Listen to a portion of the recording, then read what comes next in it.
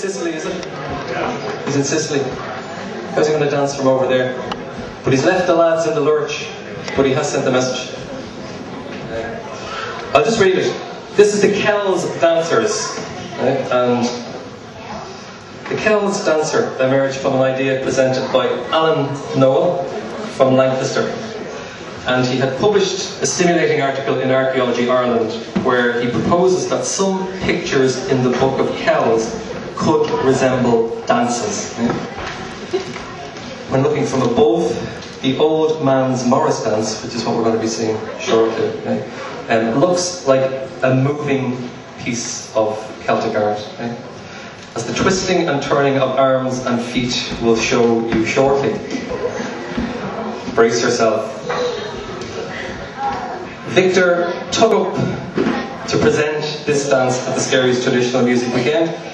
Brackets, during a beer session in the pub with me, Paul Kelly. Disagree with that completely. So a group of dancers and musicians were formed consisting of two Morris dancing experts, Bob Crowther and Pat McAuley. Well, the lads. While complementing this with the enthusiastic performers of John Montcalm, Barney McGuiness and Hannah Byrne. We had a lot of fun and inspiration practicing this dance, and we hope you also will like it. So Victor signs off. We know we could be dancing next year a whole chapter from the Book of Kells, so just watch out, alright? So the lads, give it a lash. It's the Kells dancers with the old man's Morris dance.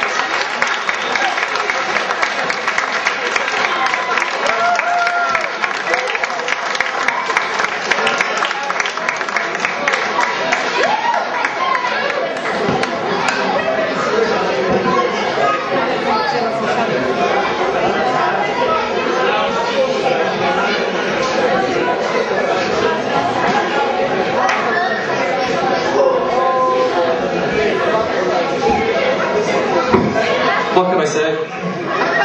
Fantastic, lads. I can't wait to see the entire Book of Kells next week, right? Great stuff. Fair play to you.